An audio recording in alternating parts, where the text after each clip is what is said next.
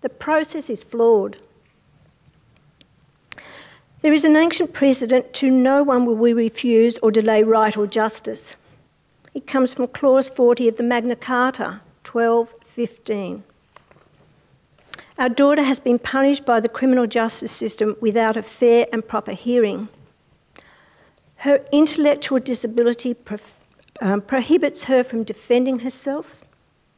She lacks the capacity to understand the circumstances surrounding any charges, and she is unable to articulate her instructions. In October 2010, in a landmark decision, the Court of Appeal agreed that her convictions in the Magistrate Court were a miscarriage of justice because she was unfit to plead at the time she pleaded guilty and was sentenced, and all 15 convictions were expunged. Our daughter continues to be required to sign a bail undertaking document which she has no understanding about. This requirement is setting her up to fail again. The Bail Act 1980 at Section 11A allows for the release of a person with an impairment of mind, but it has not been exercised in our daughter's case. With all of the knowledge that the courts have about our daughter, why is it not automatically invoked? Finally, there has to be political will for law reform. The government's response to the strong recommendation in the appeal judgment that there is a need for both administrative and legislative reform in Queensland to ensure that our most vulnerable are protected from significant injustice is much muted. Our appeal identified a gap in the law. A hiatus was how it was described in the judgment. But law reform alone will not be sufficient. There needs to be a holistic response in the Magistrates' Court to all of the issues. We need appropriate interventions. We need advocacy. We need support. We need smarter laws, not tougher. We need smarter court processes. That was brilliant, Colleen. Well done. Well done, Colleen. That was wonderful. I know you were so nervous about that. Well done. And John, what about your moral support? Brilliant. You were brilliant. Alina, Annabelle, I come to you now. That story is astounding in its depth, in the 50 court appearances, guys. How many people do you think with intellectual disabilities are currently serving sentences in Queensland jails? People getting to jail with intellectual disabilities, not really understanding how they got there? Well, we can't tell you because we don't actually routinely screen for an intellectual disability in the correctional centres, and we haven't historically in Queensland.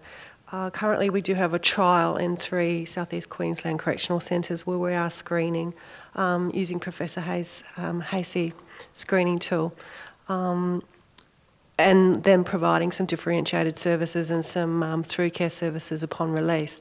But at this stage, the numbers of people with intellectual disability in custody, we can't let you know what they are, or we don't have those numbers to identify. It feels like a section of the community that's been left behind, doesn't it? I mean, here we are in 2011 and there's still people incarcerated who don't know why. Genuinely don't know why. Amazing. A little earlier we talked about what court-based support services are available to people with intellectual disabilities like Andy who've been charged with an offence. Many people with intellectual disabilities living in our communities rely upon support from family, friends, carers, government support services and community groups to live active lives. Dr. Jeffrey Chan, my friend, what sorts of support services are available to people with intellectual disabilities? Okay, the Department of Community Services, Department of Community Disability Services provide a whole range of support services. It includes accommodation, respite, community support and community access. For the period of the financial year 2009-2010, about 12,409 people receive services, or people with intellectual disability receive services. Community support can range from therapy, behaviour support, early childhood intervention, counselling, resource and information, advocacy, local area coordination, and case management. Of interest to this hypothetical is I'd like to mention the Carter Reform Review. And the review was commissioned by the government, and it led to a 6-year investment reform strategy called Positive Futures, where the government has invested $228 million in this very important reform. And the reform is in its 4th year. Basically, some of the highlights are that we have a stronger Disability Services Act that's very human rights focused. We have the Centre of Excellence for Behaviour Support that brings in the evidence to provide training, evidence-based sort of learning and development, where they've provided more than 350 workshops to date. We've also employed 131 clinical professionals, 17 from overseas. We have a mental health outreach service and a forensic disability service. And last week, the Parliament passed the forensic disability legislation. So there's been a lot of activities and services being provided. I also think it's important to actually take, in Andy's case, take a step back to highlight that what should have occurred with Andy, perhaps if we could do this better, is to actually have a good clinical support model for Andy, like what's triggering his stealing, the shoplifting, what support that we can provide to train staff, to support Andy. And I think that's something that's missing. So what should have occurred is a good comprehensive assessment and develop a good support plan for Andy. But those support services you talked about, that's sort of contingent upon people finding them, isn't it? There's no way to go out in the community and find the people who need them and bring them back. So maybe is that maybe where the gap is again in nice neighbourhoods and lower socioeconomic neighbourhoods that we talked about before, diagnosis earlier, parents having access to more support services as well. So there's the services are there, but the people have to come to them. Yeah.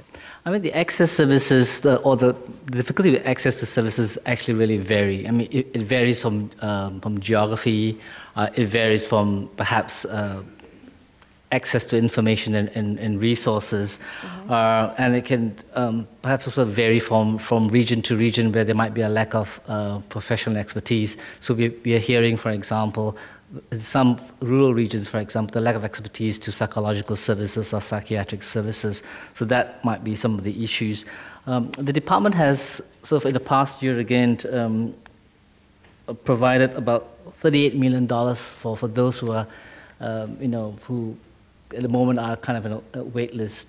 And while they might be in a wait list, they're still being provided some sort of service. But I think we need to reiterate that this is not simply an intellectual disability specific type service that's required.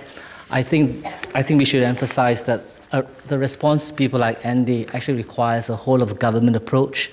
How does the department work more closely with justice, with the police, with the advocates?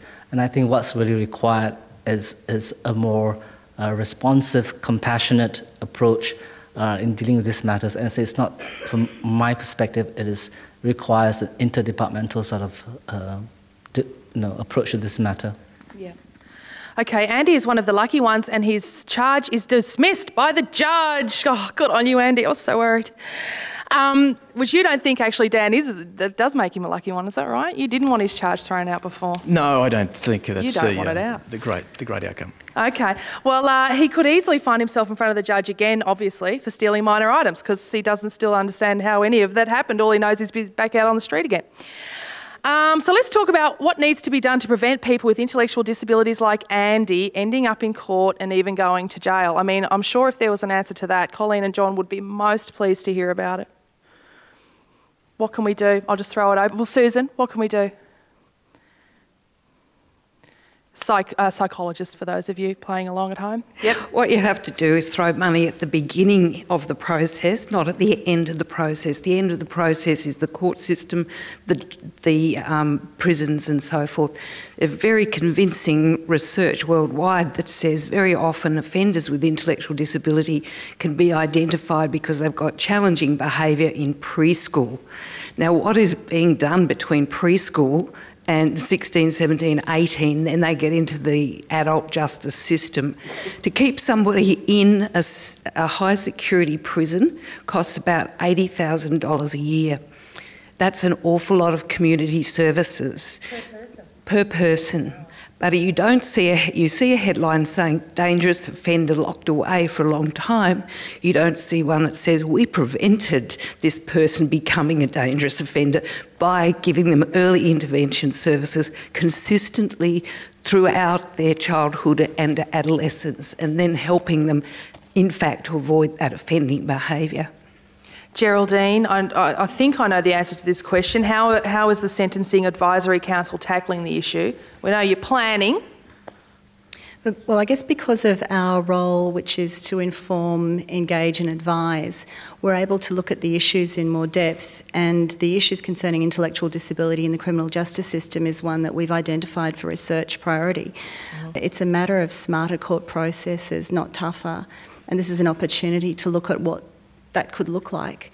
And also, if a vulnerable person is convicted of an offence, what is the appropriate sentence that should be handed down? Sorry, you've got to pass that mic all the way back now, down to my friend Dan. Dan Toombs from Legal Aid. What legislative changes would you like to see made to protect people with intellectual disabilities in the criminal justice system? That's a short question, but a big one. To it. Look, I just don't think it's enough to fix the legislation.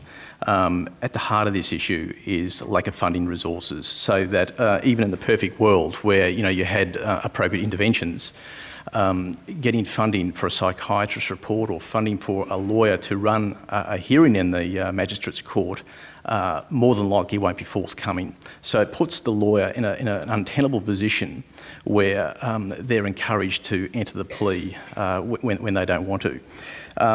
The other thing that needs to be considered is that in Andy's case, the charges before the court aren't serious, but some summary charges can be quite serious, and that if they come before the court has to give due consideration to how can we protect the community from further charges against it.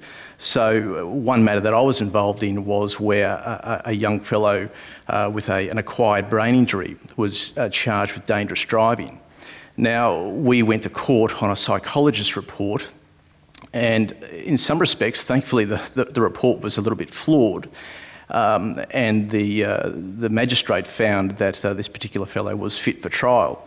Now, why I say that thankfully the report was flawed was that there was this growing sense in this young fellow that there was going to be no interventions placed upon him and that he could continue to drive and that he would be given somewhat of a green light to continue in his behaviour.